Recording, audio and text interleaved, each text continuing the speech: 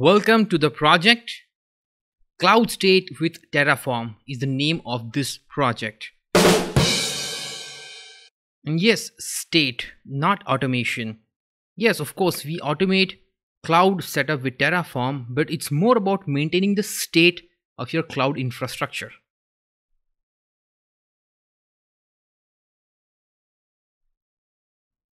Alright, so let's say you have a cloud management team and they are in charge of deploying, setup and managing the infrastructure on the cloud. And also very heavy usage of cloud services. And of course, then there will be regular provisioning requests and regular changes, regular deployments. So if you have the heavy usage of cloud services and a very regular usage, then you should also get into some problems. When we talk about infrastructure, there are so many things, and setting up entire infrastructure is a complex process. This network, this security, there's operating systems, there's storage, load balancers, etc. etc. One-time infrastructure setup is fine, but if you want to do it multiple times, doing the same thing is not repeatable. Or maybe similar infrastructure for dev, QA, staging, productions, and also multiple projects. So manually, if you're doing that, it's not repeatable. Also, it will be very difficult to track, like who made the change, when the change was made.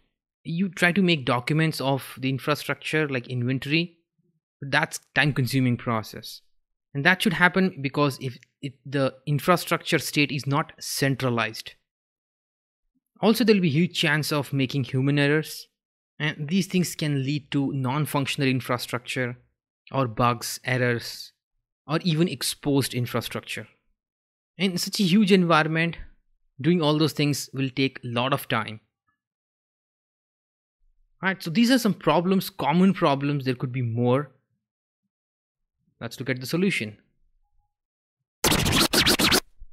You need to have configuration management of the infrastructure, like at a centralized place. And you need to have everything automated, of course, so there is a less chance of making human error. And always you should be maintaining a centralized state of the infrastructure. So all the configuration of your infrastructure is maintained at a centralized place, and we can automatically deploy the changes. Any change management can be triggered very easily, and we can avoid the human errors.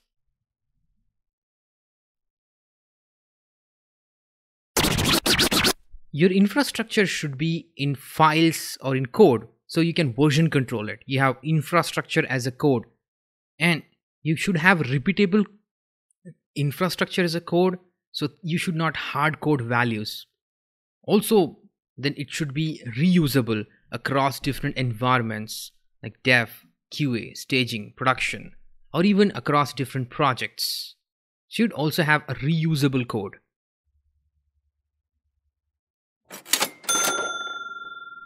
Cloud automation adds lots of business value, and here are some statistics. 71% of the company says they have seen 10% of revenue growth. 84% have lowered their operations cost. 81% have become more innovative. When you automate infrastructure, you save a lot of time. You can invest that time in learning and adapting new technologies in your projects, which can add more business value. And of course, you become more agile. So 84% have become more agile. Quickly, they can deploy changes as per the requirements. And I think infrastructure was never so easy. Infrastructure has really become a code now. And we'll see how we're going to do that.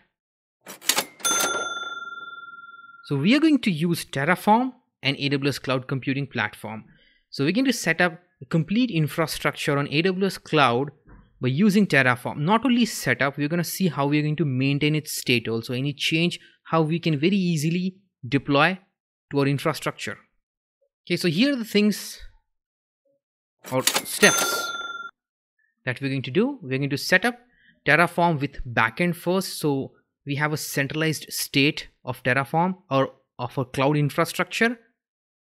Then we are going to set up VPC with NAT gateway, internet gateway, subnet. So we're going to have a secure and highly available VPC setup with Terraform. We'll also provision Beanstalk environment with Terraform, and also the backend services that we're going to use RDS, Elastic Cache, and ActiveMQ. And also, along with that, we have security groups, key pairs, bastion hosts, and few other things that we are going to automate and maintain with Terraform.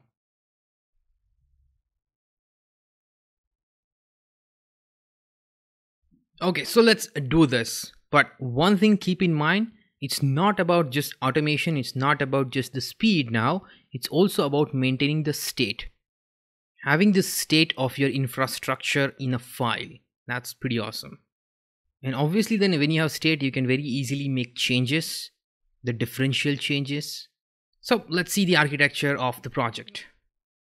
Okay, so this is the architecture. We're going to have Terraform on our local machine, and we're going to store the state, the information about our infrastructure in an S3 bucket, which will be obviously in our AWS cloud account. We'll also configure Terraform with the proper authentication. We're going to use then Terraform to access our AWS cloud services and create a VPC. A VPC that is distributed among multiple zones, or should I say it's subnets distributed among multiple zones. So we'll have public subnet distributed among multiple zones, connected to an internet gateway with our route table. So we're going to set up a route table and route the traffic to the internet gateway. We'll also have private subnet again distributed among multiple zones. In our private subnet, we're going to set up services like EC2 instances, MySQL database, or Elastic Cache. Of course, this private subnet will be connected to a NAT gateway through a route table. And to access this entire VPC, or should I say to access private systems in your private subnet, we are also going to have a bastion host. So we'll even provision bastion host from our Terraform scripts. Okay, so once we have our VPC created, then we are going to create our infrastructure on that, or should I say lay out our stack, which we'll see in the next architectural diagram. Once we have our VPC set up, we are going to create our stack, the services that we need to set up our stack by using Terraform again. And obviously we are going to maintain the state in the S3 bucket, as you have seen the previous design as well. So Terraform is going to set up RDS instance in private subnet, Elastic Cache in private subnet again, Amazon MQ again in private subnet in the VPC, and Beanstalk, where the load balancer of the Beanstalk will be in the public subnet and the instances will be in the private subnets. To access our infrastructure, we'll also take care of the security group and their rules, and also login key if we need to log into our EC2 instances which are part of our Beanstalk. But we don't need to create it in multiple steps as we did it in Ansible project. We did first thing, then we did second thing. Yes, we could have done all the things together in Ansible as well, but the complexity is too much there, so we divide it into multiple phases. But in Terraform, it's going to be much easier to automate these things. Also, it's not just about automation, it's also about maintaining the state of the infrastructure, as I keep repeating that. Right, so there are now varieties of tools in the market to automate cloud computing tasks. But I think in today's market, Terraform is one of the best cloud automation tool.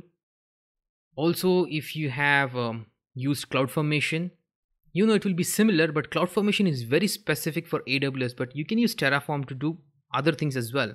You can use other cloud providers, and there are other kinds of automation that it supports. So let's get started now.